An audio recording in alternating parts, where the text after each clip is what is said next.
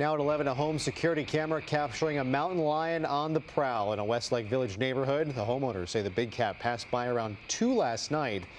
But this isn't the first time this big cat has walked through their property. Eyewitness News reporter Leanne Suter is live with more on what they're saying about this second sighting. Leanne?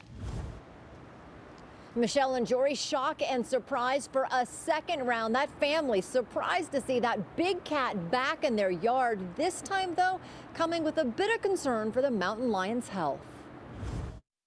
A predator on the prowl in Westlake Village. For the Malgieris, it was a shocking repeat visit caught on their security cameras. It was about 2 in the morning when I woke up and I saw that something had come through. So I looked at it. I was like, can't be. But there it was on the side of the house this time, calmly walking through.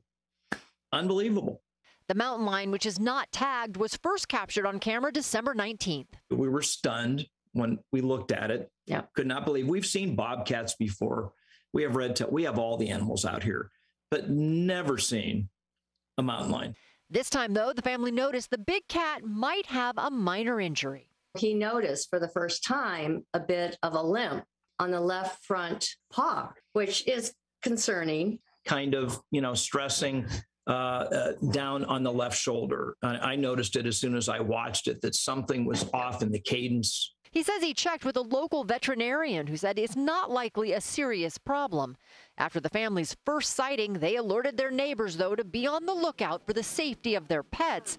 They say they love knowing such a majestic creature is calling their neighborhood home. It's just about saying they're here, they live here, it's their natural habitat. Leave them alone. Yep. Don't be scared, but do be concerned about your animals. And just be aware, yeah. Yeah, that's all.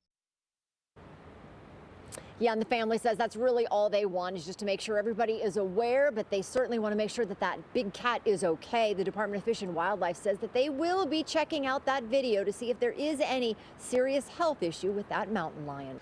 Hello, I'm Mark Brown. Get more great ABC7 content by clicking the subscribe button for our YouTube channel, and download the ABC7 Los Angeles streaming app on Fire TV, Android TV, Apple TV, and Roku to watch on your TV.